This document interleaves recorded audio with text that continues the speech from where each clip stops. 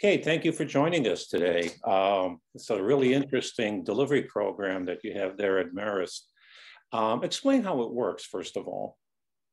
Yeah, sure. So we launched the delivery service back in the fall, actually, on the Marist College campus.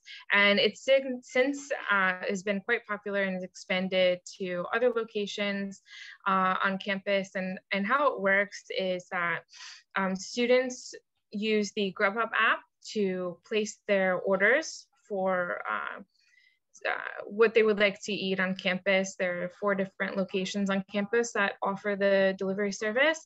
So they select from the menu, they place their order.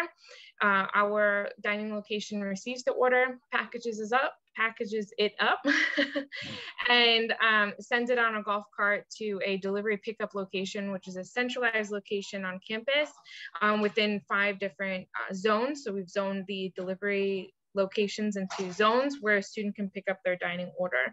And that's essentially how it works. And they get alerted, they're communicated with along the way. So there's 5 locations to which the deliveries are made? So we have several different locations. Marist is a mid-sized campus, and there's actually a very busy road that goes right in between the campus. With a bunch of traffic lights and things like that. So we found that the best way to deliver food on campus was to use golf carts, and golf carts would be able to utilize the tunnel that actually goes underneath the busy road across the other side of campus to make deliveries on that side, and vice versa from that dining location on that side to this side of campus. And in order to have a balance of speed of service and the ability to offer this delivery service on campus, we actually centralize 5 pickup zones. So we call them delivery pickup zones, where one designated building will kind of host the zone in a location that our dining employees can access. So frequently it turns out to be laundry rooms, like swipe access laundry rooms, where we have a pickup delivery location table set up where it's marked with Grubhub, and our delivery drivers place the order there, and students will get alerted and they can go and pick up their order there, alleviating the need for students to have to walk to one side of campus or the other and go underneath the tunnel and things like that. How much lead time is there between when they order and when they get the food? The standard lead time is about 45 minutes. One of our locations is delivery only, so that is a true time. Sometimes it's actually even faster than that, depending on the amount of students ordering. One of our locations, the other locations offer pickup, walk up, and delivery all at the same time. So there's kind of a balance between those locations. We try to adhere to the 45-minute lead time as much as possible. Okay. How many carts do you have doing this? We first started off with just our standard 2 golf carts. We had about 2 golf carts last semester, and I believe we even started off with bikes. But then the delivery service took off so much that we discovered that it was worth the investment to rent for the foreseeable future a few more golf carts. And now we have 6 on our fleet in total. Who does the delivering? Is it dining staff or students? Yeah, we have our full-time dining staff. We have supervisors, well-trained supervisors who are fantastic and make a lot of the deliveries on campus. And then we also started to incorporate some student employees into the mix. We realized very quickly that it's better to have more delivery drivers than not on your staff. And we do require a valid driver's license even to drive the golf carts. So it's important that our delivery drivers also have that, even though they're not going on any roads. How many locations do you deliver from, and are the full menus of those locations available for delivery? So we have 4 dining locations that make deliveries on there's kind of, each have different timeframes and different days, but there are 4 dining locations that offer delivery on campus, and they will deliver all over campus to those delivery pickup zones, those sectioned 5 zones. What are the operating hours? Oh, and sorry. Oh, yeah. Sorry, I forgot to answer the other part of your question.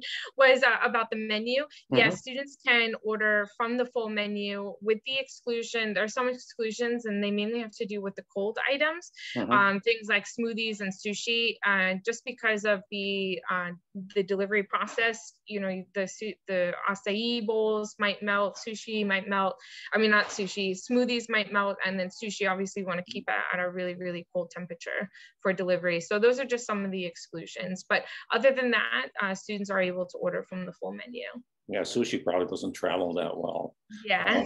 What are the operating hours that the delivery is available? So each location kind of has a different service offering, but for the most part, it's in the evening. So our Cabaret location delivers from Thursday, Friday, Saturday. Our Marketplace location delivers Saturday through Thursday, so they are closed on Fridays. Our dining hall operation delivers daily in the evenings, and our North End dining location delivers Monday through Friday in the evenings, all pretty much starting around 4 o'clock, 4:30. Students can order from anywhere on campus to any of the locations that offer the service? So there are some exclusions, like our dining locations that are located inside academic buildings, like our cafes, they don't deliver because they're mainly servicing students who are grabbing coffees on their way to class. We really focused on dinner service delivery because that's usually pre-pandemic when our peak times in the dining facilities used to be.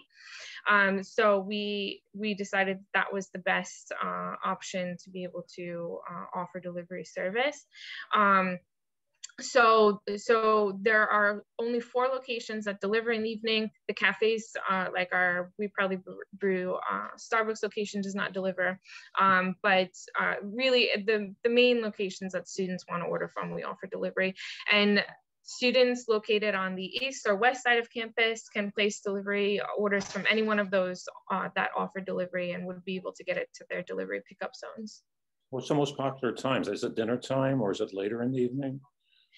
Most popular time, it feels like the entire time, but the delivery pickup times that seem to be the most popular are between 5 and 7 p.m.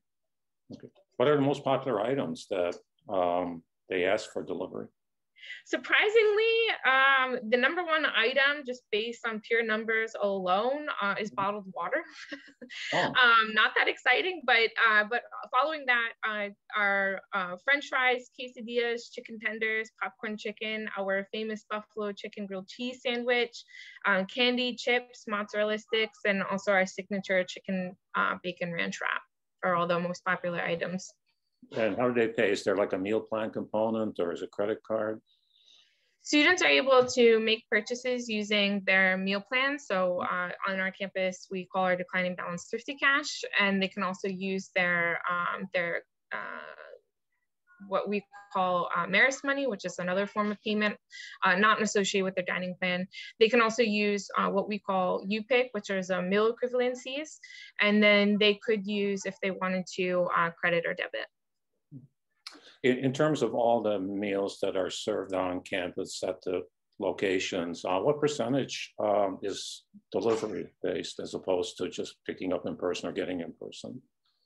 So from the locations that actually offer delivery, it makes up, Marketplace is 100%. So that's one thing, and they offer delivery only from that location. But on average, it's 20%.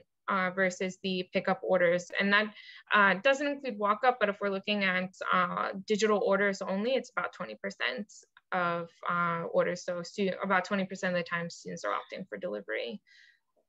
Why was this originally started? I mean, what does it add to the campus dining program?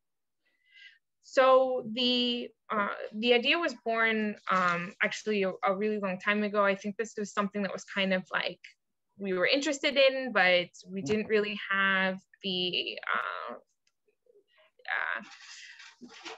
facilities, the resources to be able to do it. And then COVID came, and I think it accelerated everybody toward digital offering. So it was something that was kind of bubbling, but then COVID came, and then we decided that, specifically General Manager Colleen Dowdy, along with the team, our retail manager, Nina Cantamessa, and also our liaison to the dining services, the former Associate Dean of Student Affairs, Steve Sansola, got together and thought about how are we going to alleviate the pressure from the dining facilities, because we still have students on campus at Marist. So we're still serving many, many students. I don't know the exact number, but between 2,000 and 3,000, I would say, students on campus.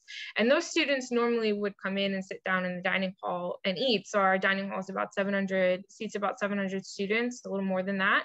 And to have all the students in here would be against New York State guidelines. So we actually had to figure out a way to alleviate the pressure on students wanting to eat in the dining hall. And so we offered takeout, yes, but also as kind of like an added benefit to students on campus during these tough times was delivery to their locations.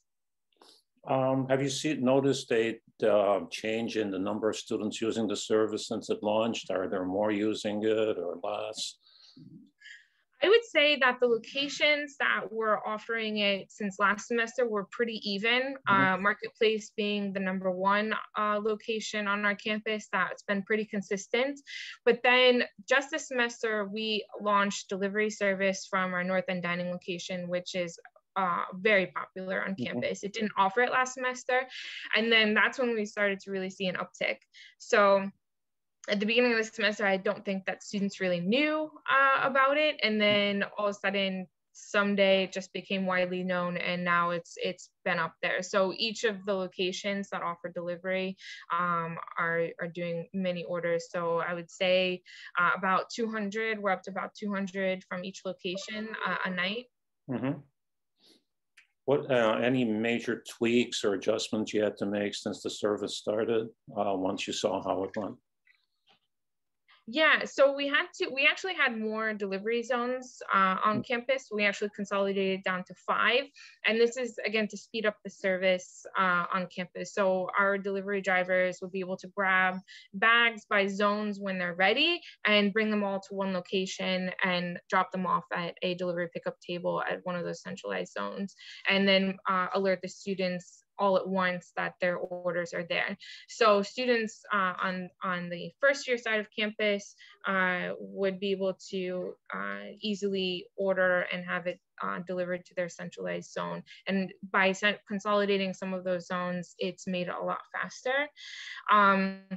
We also expanded delivery from the North End dining location. It didn't offer it last semester. And that's been able to help take some pressure off of the other locations. So by kind of spreading it around and opening up more locations to delivery, we've alleviated some of the pressure off of the locations that previously were the only ones to offer it. Well, finally, what advice would you give to other campus dining programs that are considering this kind of a service? What are the initial major challenges that they have to face? I would definitely take a page out of our retail manager's book, who kind of came up, I believe she came up with the idea of the zones. I could be wrong about that, but I'm trying to give credit where credit is due. But definitely if you're a bigger campus, establish zones, because those really help us kind of keep down the amount of delivery time. Another thing is just making sure that you're balancing your pickup, walk up, and delivery, and not really letting one go to favor the other, and just making sure that you're serving all students, across the board as quickly as you can, while maintaining the quality. And then another thing is maybe invest in battery packs for your drivers. Okay. So for their phones, because if their phone dies, they no longer have a way to communicate with students or check orders. So always having a backup battery pack for delivery drivers. And just making sure you're tracking your data, because your data will tell a story. And by evaluating your data either on a daily or a weekly basis, looking at your on-time accuracy, also your average actual delivery time, you know, how long is it taking for a student to place the order to actually receive the order, and just tracking that data is really important to just keep checking with your drivers, and also staff a lot of drivers, even some that are, you know, maybe trained to do something, but could be on call for driving if you need it, if it ends up being a peak time, because we've seen our numbers reach about 600 delivery orders in one night. Well, great advice and great program. Thank you so much for giving us a little time today.